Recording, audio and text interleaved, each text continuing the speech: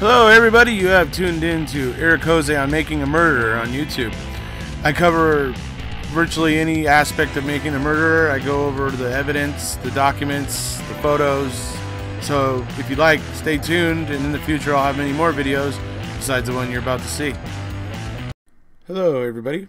I'm here today anyways to talk about the decision today by the Seventh Circuit Court to deny the motion to lift the stay on Brendan Dassey's release. So anyways, I just wanted to go ahead and say a few things. Now the thing is I don't think that this is necessarily a bad thing for Brendan. Obviously it is.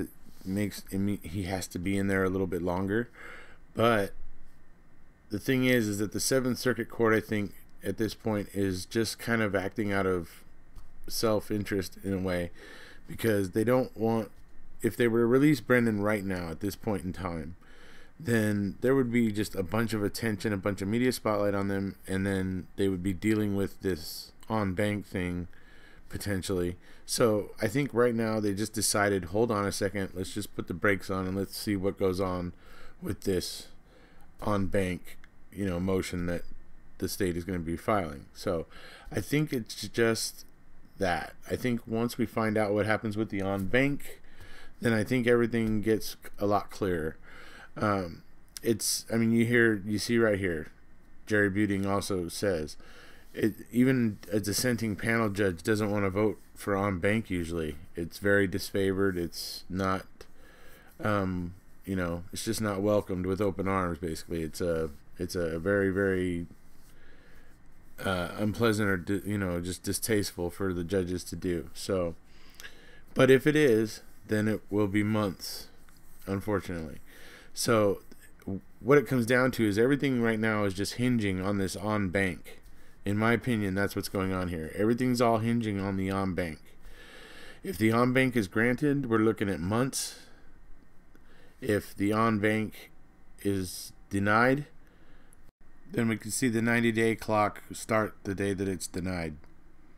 So that's basically where it's at, and I think everybody just like Knight Rider says here, chin up. It was very unpleasant news, of course, but let's just keep our chins up. And Brendan's still in a very strong position. He's now won twice on his habeas petition, and from what all the legal experts like Jerry and most people are saying is that the Supreme Court of the United States is just not likely to take this case.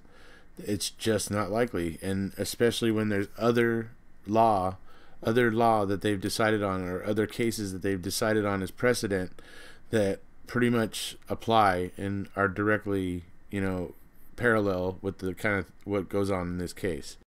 So this kind of further adds to the ridiculousness of Brad Schimmel's claims that these judges created new law when they made this decision and whatnot. So we know that's not true. They, like I said before, are reaffirming a prior Supreme Court judgment.